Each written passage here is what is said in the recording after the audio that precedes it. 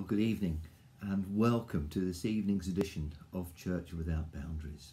It's great to be back with you after what seems quite a long break. I'd really like to ask you a question this evening, and I'd really like you to answer it honestly. None of what I call the Sunday morning lie-in. You know what I mean by that, don't you? When somebody asks you how you are and you reply, well, I'm fine, thank you, when actually you're feeling anything but fine.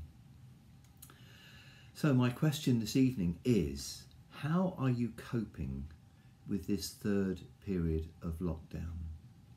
Sometimes we Christians think we have to be bubbling over with happiness all the time, as if we're just fresh out of the Deep Joy Bible School, because if we don't, then we are letting Jesus down, our family and friends down, and ourselves, if we dare to admit, actually, I'm not feeling or not finding life very easy at the moment. Penny and I have been feeling a bit this way since New Year, yet we sailed through the first lockdown, well, first two. In fact, we actually enjoyed the first one enormously. But each morning at the moment, we ask each other where we are on the scale. And I have to admit that so often this month, we've both said we are below average.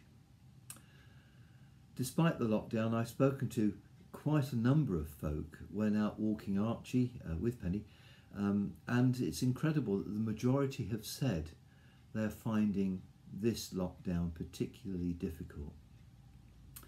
Actually, it's far better to be totally honest with God as to how we're coping or how we're feeling, because it's only when we admit our worries, our concerns, our anxieties, or even our depressions to Him that He is able to come alongside us and be the support we so need, to give us the strength that we crave for, and to give us the peace and hope that we desire. Remember that it is when we are weak that He is strong. It is when we come to the end of our ability to cope that Jesus steps in and carries us. I hope many of you heard and were inspired by Hannah's message on hope last Thursday evening, and that lifted your spirits considerably.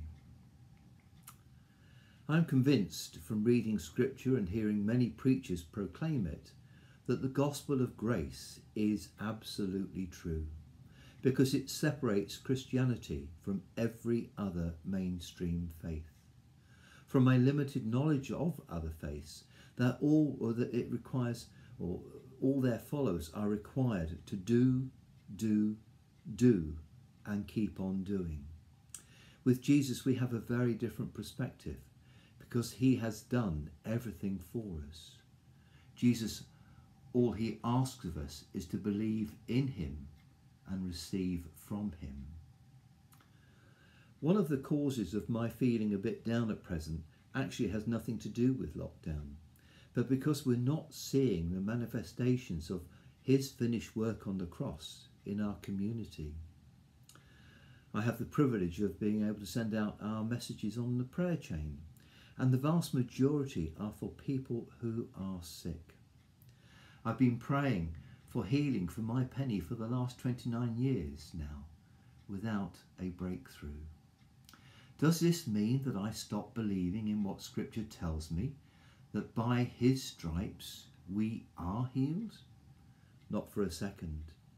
I don't have the answers as to why we're not seeing the miracles of healing, but I hold on to the hope that we will.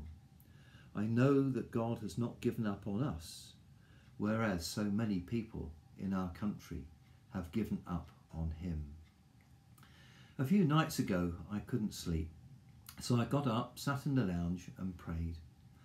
After a while, I felt the Lord tell me to watch something on YouTube on my iPad. The first thing that popped up was entitled, "The Fastest Growing Church in the World." And it was all about the explosion of Christianity in Iran.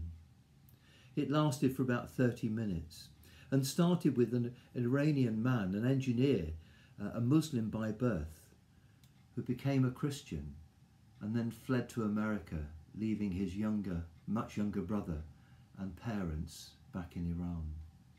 He explained how, because of Jesus' finished work on the cross, he had rejected Islam and received Jesus into his life. He told of the terrible persecution his family had been put under, how his younger brother, who was just 16 years old at the time, had been imprisoned for 2 years, and then when he was 18, on his 18th birthday, he was executed by firing squad. His parents were told that his body was waiting collection, but they would have to pay to recover it.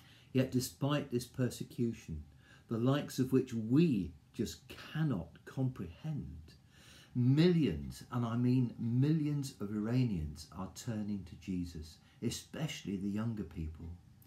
They are seeing visions of Jesus. They are witnessing the manifestations of his promises, and particularly in healing.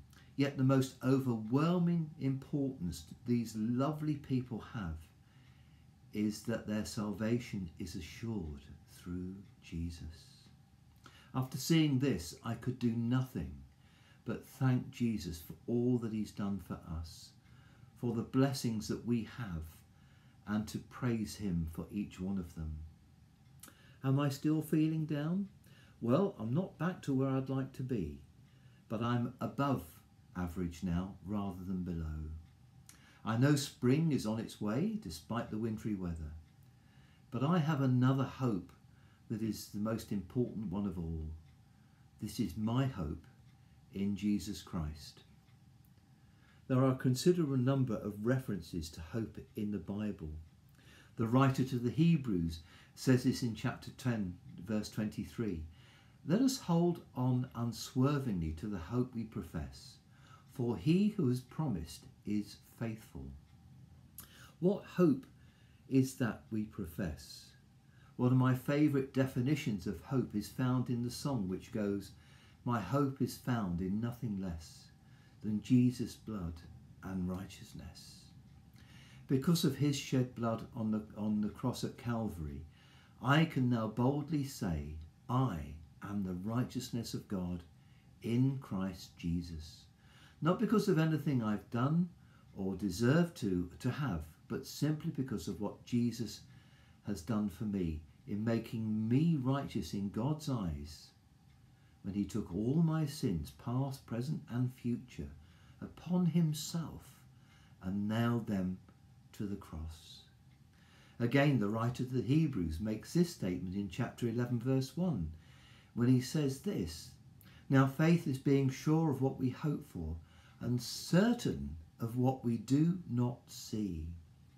Sometimes during these dark days of winter and in this current pandemic, it's hard to see God at work, but be in no doubt that he is. I used to have a sign on my desk at the university in Plymouth where I worked for many years which read, I know the sun is shining above the clouds even if I can't see it, and I know the Lord is at work even if I can't feel it. Yes, we may have to go through some pretty tough times, whether caused by bereavement, sickness, relationship difficulties, unemployment, or a host of other things that may overtake us. But even in the darkest times, God is there. He who promised is faithful. Even when we feel we can't go on, God is there. He so often carries us when we don't have the strength to walk. So, my lovelies, however you may have answered the question I posed earlier, we have a Saviour who can be trusted at all times and in all circumstances. We need to be honest with him and allow him to do his work in us. And now may the God of peace grant you his shalom. Amen, and God bless you.